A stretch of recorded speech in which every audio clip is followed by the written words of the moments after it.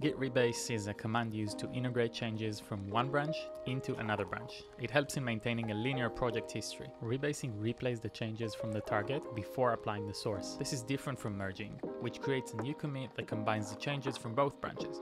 Rebasing allows for a cleaner and more organized project history, and we'll see why that's important. All of this sounds nice on paper. Let's see what it really means and what it really looks like. I highly recommend you read the Git manual for Git Rebase, but I'll try to say it in my own words. When you merge two branches, you just integrate both changes. Merge is always a forward-moving change record. Alternatively, Rebase has a powerful history rewriting features. Consider the following scenario. We started off at the same place. At some point in time, we started writing code. And then there was one commit and then another one, but at some point we branched out. And we now have the main branch and the feature branch. This can create all sorts of issues. For one, we not necessarily want all those commits from the feature branch to be integrated into the main branch. There's an approach that says that the main branch should only hold merges and commits that belong to specific features that were developed as part of the application. And so one option will be to git squash the commits. We'll touch on that. Having all that said, let's see what Rebase can do for us. Consider this drawing. So instead of taking the 2 point in time and trying to merge them, we can take the feature branch and move it forward. Now, if you're asking yourself, why is that even important? Check out the Git log for the Kubernetes project.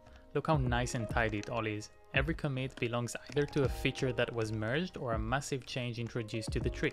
Everything is super clear and super understandable. Here's my Git log for a demo project. Look at the commits and try to understand what's going on. Pretty sure you can't.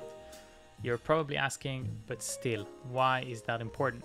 So let's consider a scenario where we now have a bug in the application. An experienced developer would run Git Bisect to find the sneaky commit.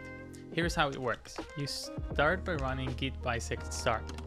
Then you run the application and tell Git where the bug exists. This will be marked as bad, or isn't, and that will be called good. You also want to find one commit in the past where the bug did not exist, and then copy the hash and let Git know about that as a good commit for reference. This will help Git shard the commit history into a binary tree, which it will traverse using the good and bad signs until you're left with one single commit that can be marked. So here's the reference commit, and Git tells me that there's 7 steps, more or less, until we find it. And we should now tell it whether that's good or bad. Every time that I'm doing that, I'm probably in the background running some tests, understanding whether the bug is still with me or not, and telling Git if that's okay or not. I'm just making it up as I go until we found the single commit that's responsible or introduced the bug. Fast forward, and at the end of the process, we get one commit that's responsible for what went wrong. And now we have the commit where the bug was first introduced, from where we can either revert it, fix the bug and move on forward, but it really helps with finding bugs.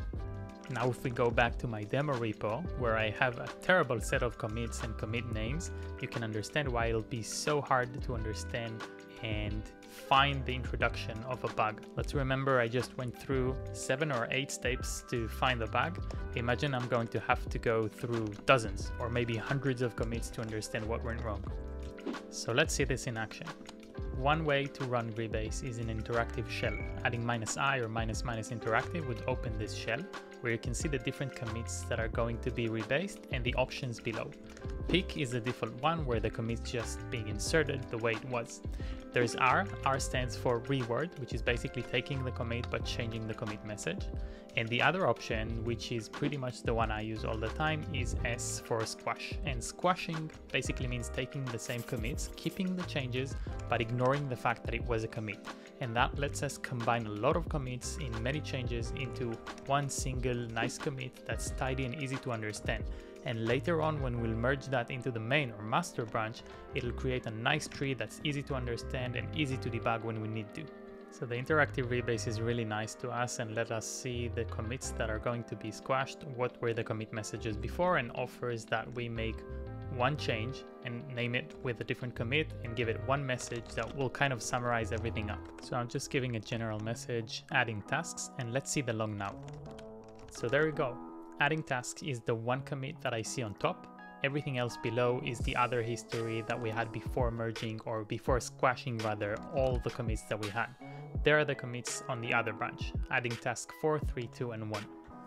In pretty much the same way that we just squashed different commits, there's the option to drop them completely. Dropping, as it sounds, is basically ignoring the commit ever happened, not only the message but the entire change. If I mark them with D or just write drop, as you can see below, I can drop the commits completely and they will never even happen. So I'm using R to mark that I want to redo the message, and I'll drop the other commits to see what I'm left with. I'll mark the last one as S for squash. If you've been following though, you probably understand that there's somewhat of a problem with this kind of a scenario, because I'm basically telling Git to keep one change, ignore two in the middle, and then squash the last one. And that would necessarily create a conflict. So naturally the sequence of changes doesn't make sense. You can see the conflict in the to-do file.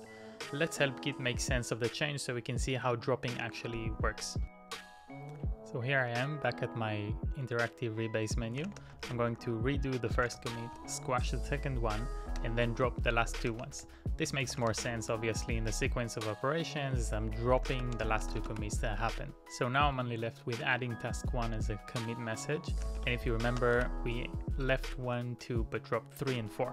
And there it is, task 1, task 2, and 3 and 4 are completely gone because they were dropped. And now one last gem. If you know me, you know how much I love neovim and its integration with everything, specifically its integration with Git. Here I can Git Rebase within Fugitive, which is the Git plugin for neovim. I'll also link up here below to the video that I made about Fugitive. And look how Git Rebase fully integrates into neovim using Fugitive. I get the exact same interactive menus. I can see the same messages or the same commits that are handled, picked, squashed, dropped, whatever I want to do, I can do it right from neovim, and that makes everything much more simple. To me, this makes a lot of more sense because I'm writing the code in neovim, which is my IDE, and then I can keep managing stuff within it. I can also do this in tandem with my terminal when it makes sense or it's more convenient. There's a ton of more neovim and Git goodness in both my playlists. Please do check them out.